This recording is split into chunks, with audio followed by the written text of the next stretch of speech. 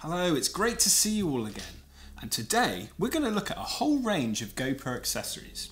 And this is going to be relevant for both beginners and the more experienced of you out there. So if you want to jump to a specific section, just look at the chapter markers below or in the description. So without further ado, let's get into it. So in this first section we're going to look at essential items. The first of which is a memory card. So if you're lucky enough to get a memory card with your GoPro camera, it's more than likely to be the SanDisk Extreme. The most latest cameras should be shipping with a V30 U3 like this one. Now these are tried and tested. I've had multiple versions of this same card and I can't recommend it enough. The next essential item is the battery. So without this, obviously your camera wouldn't work at all, it wouldn't even turn on.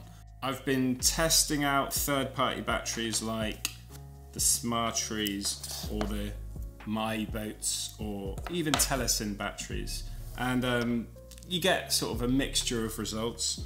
I would swear by GoPro batteries every time if you can afford them. If anyone wants these, they're for the GoPro 7, 6 or 5. Just comment below and then I'll try and get them out to you. So the next items we're going to look at are selfie sticks and tripods. This is called a GoPro Shorty. It's a tripod that is also like a little handheld selfie stick. So what I like about this one is that it's really compact. If you did want something a bit more heavy duty, then you do have the El Grande. So this is great for bigger selfies with a bigger group of people. There is also the 3-way. There is a newer version out. So this one does come with a little tripod that opens out like so. And then you can just sort of adjust it to where you need it. And also, if you want to do a selfie without your hand appearing in, you can flex it up into the right position and then take selfies without your arm or stick in view. Now these carbon fibre grips poles from POV gear. Now what I love about these are they're super light but also super strong, and it feels like something that you could really go like skiing down the mountain with and not worry too much. It's got a really nice feel and grip to it, and it's surprisingly strong. So it's just a twist to open and then you twist it and hear it click into place. And that is rock solid. Like I'm trying with all my force to try and close it, and it's really, really solid. So that is really, really responsive. That's the standard version. They also have a pro version. So if you are doing anything where there could be some sort of impact, it's screwed tight instead. And what that does is enable you to do even more heavy action sports without it ever coming loose and closing. We're actually going to be giving away a set of this Pro version with the carbon fibre floaty grip as well. So if you want to be in with a chance of winning a set of these, then subscribe and you'll be notified when the video goes live. Another essential item is this GoPro sleeve. So it's a silicone holder that you just pop your camera in, and it comes with a strap that goes around your neck, and then you can just casually walk around. So say you're on a day trip around the town, you're just walking around and you see something you want to video or take a photo of, it's there right when you need it. So the bike mount, definitely one of my favourite accessories because of how versatile it is. You can be running around, have it in your mouth, and then clip it to your chesty or the handler really quickly and easily, and it's very secure because of this locking mechanism. Lift it out before you can unclip. Really, really useful. Another really useful and almost essential thing is this Falcon and Ulanzi. It's like a quick release plate system. Now what it does is you unloosen it like so, and then you clip it to a bag strap, and then you tighten it down. So you imagine that is on your strap of your bag. Then if you want to clip your camera into it, you just clip it like so, move the camera to the right position. Then you want to take it out, you just press on that button there. And if you don't want it to accidentally loosen, you move the button around so it can't be pressed. That way, when there's something in, even if you're pressing on that, it's not coming out, so it's really secure. And this can just go on any backpack, so you turn any backpack into a GoPro compatible backpack. Another somewhat essential is this suction mount system. So it comes with a few different bits and bobs. So it comes with the buckle mount there, or a smaller buckle mount, or on there right now I've just got like a standard GoPro mount, but it's the shorter one. So you put it on whatever clean flat surface, which probably isn't this table. You press the air out of it, and then you lock it down, and that is strong enough to probably lift this table up. Another essential item are glass screen protectors. So if you get something like these X-Clear hydrophobic protectors, it comes with a front and a back screen protector. It protects it from any sort of breakage, and it's designed so that it would break and crack, take the impact before the actual glass that's important does. These are glass as well, and if you have something like the GoPro 8 where you can't actually replace this front part, it's imperative that you get these kind of things, because this front part doesn't come off on the 8. But the other really good thing about these particular protectors are that because they're hydrophobic, as I mentioned earlier, any water or snow or ice or even mud, when it gets onto the surface of it, it will just slide straight off. So if you ever have stuff where you're going in the water and you come out again and there's drops on the screen and it kind of ruins the shot, if you've got these X-Clear hydrophobic protectors, that's not going to happen. So I've had the same set on this camera. This is my old GoPro 7. I've had this for a couple of years now, and I've always had this on there, and they still work now as good as they ever did. So highly recommend these. They're not the cheapest screen protectors you can get, but they are probably the best that I've used. So definitely recommend these. If you want to know more about these, I'll put a link down in the description so you can check them out. Highly recommended. One of our last sort of recommended essential items would be the tool, as it's named. It just goes on the outside, and you can use that to add leverage when you want to rotate it. So you've got all that extra leverage there to twist it really, really tight. So tight that it doesn't move. So the final essential item that I'm going to look at is clamps. So this is the Jaws Flex clamp. So you can just have the clamp by itself, and then if you've got the bite mount, that can clip straight in. So hence why I love the bite mount. And then you can just clamp it to all sorts of things. So I've clamped it to benches, to poles, to trees, and it's a really, really strong clamp. So when it's clamped onto whatever edge, you can also bend it around and take footage in lots of different angles. So in this section, we're going to look at lens accessories. You can remove that front lens like so. So you pull it towards you and then rotate and it comes off. And then you can replace it with these ND filters. If you don't know what ND filters are for, it's essentially sunglasses for your camera. But if you are maybe a bit more of a pro user, you might want to experiment with ND filters if you're trying to maintain a 180-degree shutter angle. So if you don't know what I'm talking about, there's lots of videos on YouTube about shutter angle. Other filters include something like a CPL, and that stands for circular polarized filter. And this one from Telesin just pops over. So if you have something like the GoPro 8, all of your filters will just pop over like so. And what that does is it cuts out erroneous light. Why would you use these? Say if you want to take footage from the outside of a car to the inside and you're getting glare off the windshield or any part of the car, this will cut that glare out and allow you to see what's in the car. We also have the Max Lens mod. When attached to your GoPro 9, it gives you a much wider angle, and it allows you to do that thing where you keep the horizon leveled no matter the orientation of your camera. So in this section, we're going to look at things you use in the water. This is my most used, and this is the GoPro handler, and I use it often with a bite mount. What I really like about this is just how good it feels in the hand, because it's got the sort of neoprene spongy cover, so you can really get a good grip of it. It's got elasticated strap here, so when it's on you, you can make it pretty tight. And there's a button there to lock this thing into place, so you can make it as tight as you need it.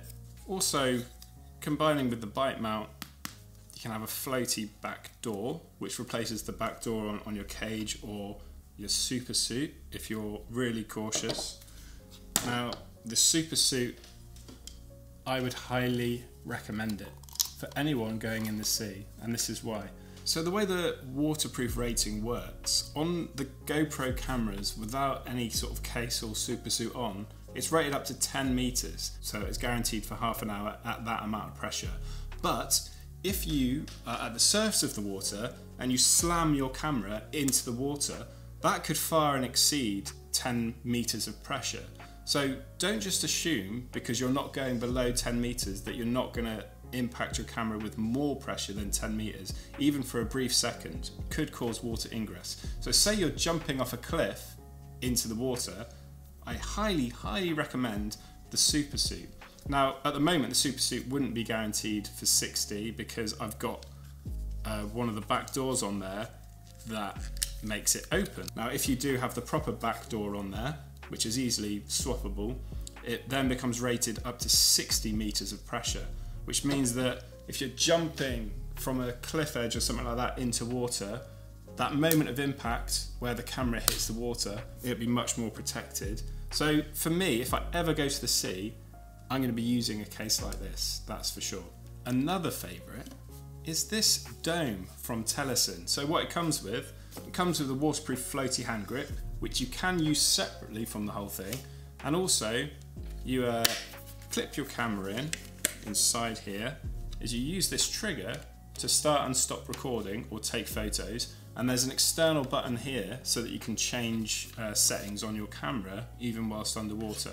Now, this enables you to get shots where you're half in the water, half out. We have also touched upon the POV gear, carbon fibre pole, so it doesn't have the grippiness of the handler, but it does have the superior strength of carbon fibre and the lovely anodized aluminium thumb screw there. Another thing to note, with all these water accessories, you often get these little pieces of what looks like tissue paper. And what these are fog removal inserts. So if you go from a hot environment to suddenly a cold environment, you might get some condensation forming. What that means is that the water that's evaporated into the air suddenly condenses, causing a fog over the front of your super suit or this dome here. So if you put in a couple of these, that means when you're going from these different environments, they'll absorb that extra moisture so it doesn't ruin your shots. Because once you're under the water, you can't exactly open everything up and try and clean the water out, because then all the water will get in. So make sure you get these fog inserts. They're really cheap to buy if you run out as well. Another mount that's really useful in the sea is this bodyboard mount. It's easy to fit it bites in, it's nice and secure. And what it enables you to do is to clip in your buckle mount or your bite mount onto the bodyboard so you can get a sort of POV shot as you're bodyboarding. You can also turn it around to face you. So this next section, I want to talk about POV or point of view items. So the first of which I'm going to talk about is the old trusty bite mount. So POV being point of view, the most closest to your actual eyes that we're probably going to get is with the bite mount. So I would just pop it in my mouth like so. And because it's attached to your head, it's sort of stabilized by your body already. And again, because it looks wherever you move your head, it's easy to sort of direct the action and know exactly where you're going to be looking at. So whatever you're doing, you can look towards where you need to go. And this is another favorite of people that do like parkour and free running, like Stora or people like that. They love the bite mount too, because it's easy to just chuck it in, go, get a great POV shot. So another point of view can be a dog's point of view. Now this is the GoPro Fetch mount. It's really simple to put on your dog. It just has these clips. So you fit it to your dog, wrap it round, and then you have both a chest point of view with this part, and then the top point of view, which can shoot above them or behind them too. Also, we've got a chest mount. So the chest mount, you just pop it on, then up your arms through, and then clip it like so. And that's perfect for motorbikes or cycling or skiing. I would say use this for that, because you're definitely going straight forward and the camera's going to be looking straight forward. If you're doing something like longboarding or skateboarding, then this isn't possibly the best one for that, because it will just be looking to the side. So this next section is about pro level gear. Now, a lot of people don't refer to GoPro cameras as professional gear, but they're wrong. Because what you can do with GoPros is get shots that you couldn't otherwise get with massive bulky cameras. You can fit GoPros all over someone's body, all over in little crannies and little cracks, and take them underwater, throw them up on a drone or an FPV drone and all sorts, which you can't easily do with big bulky cinema cameras. So I would say that potentially GoPros can be seen as professional level, maybe. So the first thing we're going to look at is the Karma grip. Almost said drone there. Although GoPros 7, 8 and 9 have the hyper smooth stabilization, which is quite impressive considering it's only digital stabilization, it's still only digital stabilization. Now with something like this, it's a 3-axis gimbal, meaning that it stabilizes this orientation forwards and back and whatever that one's called. And it's easy to set up. Like normally gimbals, you have to balance them, move weight around and try and get it to balance, but because this is made specifically for the GoPro cameras, unfortunately not the 8 or 9, but the 7, 6 or 5, it's really easy to use, and it charges your camera up while you use it. So it makes your battery go from like an hour up to like 8 hours. So you can be out in a day, getting loads of really cool footage. You can clip it to your bag with a little ring that goes around the outside of it. You can control lots of stuff, like recording, turn it off and on, change the modes, change how this moves as well. So if you double press it, is it double press? Yeah. Then it goes up and down as you move it. If you press it in again, it will just stay facing forward. If you hold it, then it will get to the orientation until you let go, and then it will stay in that orientation. So it's a really useful piece of kit. Now, is it better than hyper smooth? Probably. But look how big it is. So you just need to decide, you know, is a gimbal too much? Is it too big for what you want to use it for? Stabilization wise, it will always be better than electronic stabilization. I would definitely point in the direction of a video by Mick Burma, and he's done a test and shown the difference between using a GoPro 7 with a gimbal and using the GoPro 9 hyper smooth stabilization. So I'd recommend you check that out and then make your decision for yourself. Now Gian do make a small gimbal that works with the 8 and 9, and that might be worth looking into. So I'll put a link for that in the description so you can check that out too if you want some real gimbals in your life. Now this is something that it's kind of not really often spoken about, but it's a crane arm from Joby. It's got a little hand grip, which when you rotate that, it moves that. So as you're going up, you can start looking down with your camera, and as you're going down, you can start looking up. So you can do these jib shots. But you can also buy just this part, the string, and the end part, and it actually can clamp onto any cylindrical item. So if you've got an old broom handle or something like that, you can use that. I'd recommend it. It's just a bit of fun. You come up with some really interesting shots with it, and you can use it with other things other than a GoPro too. So lots of fun. This can often be overlooked by a lot of GoPro users. The fact that GoPros need a lot of light. So if you've ever used a GoPro in a sort of dark environment, it's not a very pleasant day, or if you're indoors and there's not a lot of light around, the footage can come out quite poor looking. And the real trick is to keep your ISO level 400 or below on your GoPro cameras, and if it's not bright enough, to use a light to brighten it up even more. So you can get something like this one from Ulanzi. Now I really love this light because it's all magnetic and stuff. So this diffuser on the front, which makes the light softer, which means that when it hits your face, where it goes from light to dark, there's more of a gradient there. Whereas when it's harder, when this thing is off, the light is more direct, and there's a stronger gradient where it goes from light to suddenly dark. So if that's the look you're going for, then you would take the diffuser off. It comes with an internal battery. It's rechargeable with USB-C and also powered by USB-C. It's got all kinds of settings and things you can do, like it's an RGB light. You can go through all the colors of the spectrum. It also has all these different effects. So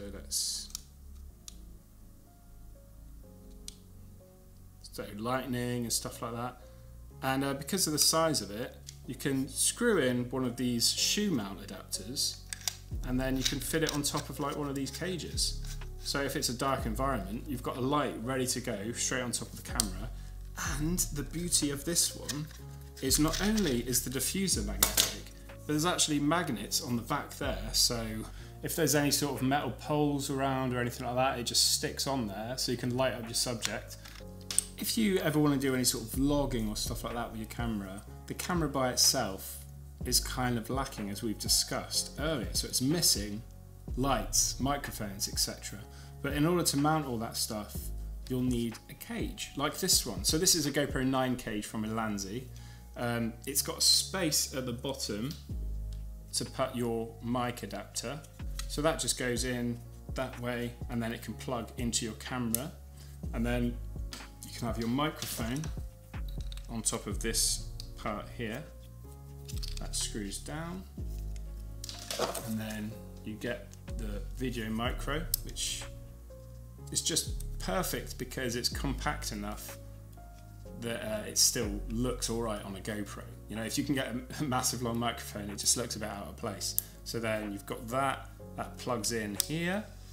So when it's this high up, this protects your sound. So if it's really windy out, that will stop too much wind ruining the sound. And because it's raised up, hopefully it wouldn't come into shot. If it does, you can always adjust this so you can pull that up higher and then push it against one of these ridges to keep the mic out of shot, and it stops it wobbling and bobbling about. If you've got a light, you can slot that in here. If you've got some sort of tripod, that screws in the bottom here. And look, you've got yourself a tripod set up there. And that vastly improves the sound quality that you get. If you use inbuilt mics on any cameras, they're often very, very poor. And the reason why everyone always recommends the Rode Video Micro is because you're getting a great balance of value, size and quality. They're a very good brand that produce very good microphones, so make sure you get an official one. I'll put links to some down in the description so you can see for yourself and check a bit out if you want to see more. Next we're going to look at dollies or sliders. So this is from a company called Grip Gear. This is their director's set, which comes with a panning head, and the same motor then goes onto a track, and then it electronically tracks along that, going forward and back, so that you can get time lapses where it's moving. And it also comes with a little dolly. So it clips on like that, your GoPro goes in there, and then you can change the speed of it, and then get it going.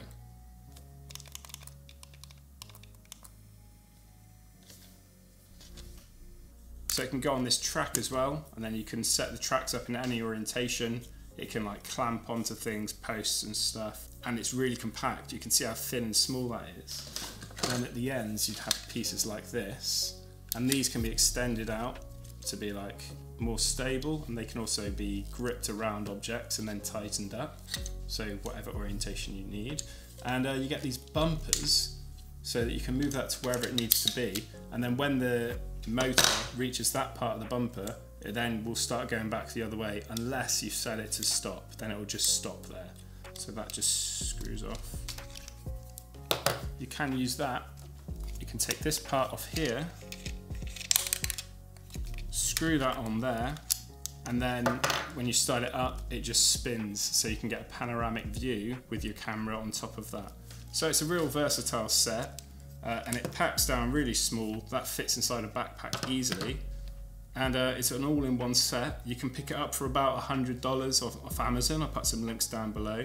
Definitely worth a look. And I'll do a more formal review in the future. So if you want to see that, then definitely subscribe, hit the notification bell, then you'll be notified when any new videos go up. If you understand exactly what this is all about, then go in the comments and comment below. The person that's the most accurate soonest into what this all means and what it's in reference to, I'll give you a free version of this t-shirt. Now, just to let you know, we do realise that the design, we actually put it a bit too low, so we've changed the design now so it's actually higher up in the chest, so any newer versions will be up like this rather than weirdly low, because it does look weirdly low, doesn't it? So now I want to talk about cases and bags. So I've got a range of them here. Let's start with the official GoPro bag. They're just like basic, very soft, very flexible cases, so I wouldn't put any cameras in there necessarily because they're not very protective, but it's fine for like, what do I keep in here? Like cloths, loads of like random bits and bobs, and like these sticky things for like helmets and stuff. So they're fine for that, and if you get it free with some accessories, then it's just another free little case to keep stuff in. And then this is my most well used one. Now, I bought this a few years ago now, back when I had the GoPro Hero 4, and it was perfect for that. It's a hard case, so you know your camera's fully protected, and it comes with an insert, so your camera fits in there perfectly. You can also arrange all your batteries can slot in, etc., and it's got little places for things. So to keep your camera really safe, especially while traveling, something like this CamKix hard case is definitely worth getting. This is a newer case I have, and I would call it a semi-hard case. It's from Telesin, but what's really good about it is that it can expand. So when that's all zipped up, it's much more compact. So if you look inside, it's got this part here arranged so that you can put cameras in a row there, and also there's access to this other portion where you can strap things in, like strap batteries to it or whatever, and it's got another netted compartment at there so you can keep everything separate, and zip that up. Little pouches there too. It's a very well made case, and then when you want to expand it, you just undo this zip here all the way around, and boom, this section now becomes much bigger, so a lot of stuff can be stored in there. This is probably my favourite backpack. This is the GoPro Seeker version 2. So version 1 was a 16 litre backpack.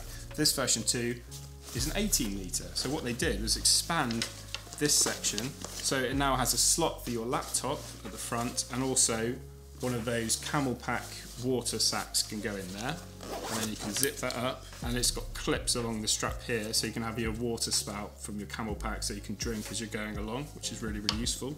So it's got a clip here so you can clip your bike mount in, or any buckle mount into there, and it's got these two blue things. This chest mount clips to it, so very simply you just slot these two bits in here, and then it's got two clips, and then you've got a chest mount as well, which is central in the chest. It's got lots of other little compartments on the side here with also bits to clip it into place. So if you've got poles, they can be all clipped in, that can be cinched down and tightened. It's got places here that you can shove Velcro straps through so you can strap more to the back. It's got lots of different compartments for all your stuff, zip, see-through pouches, and it's got a sort of built-in hard case to put all your cameras, and then more of these pouches with a zip at the top. And it's just a really well-designed bag. It's got the air pockets here and nice spongy backpack. So if you can get this bag still, I would highly recommend you get this one rather than the new version, which is more of like a fashion bag rather than a usable bag like this one. So if you're interested in any of the accessories that we've looked at in today's video, then check out the links in the description below, and you can also join us on the GoPro Filmmakers Facebook group, again, links below, and any questions you have, big or small, we'll be happy to answer them there. And if you want to be notified of the giveaways and competitions I mentioned earlier that are coming soon, then definitely subscribe and hit the notification bell, then you'll be notified as soon as those competitions go live. And best of luck to you when they do go live. And I'll see you on the next one.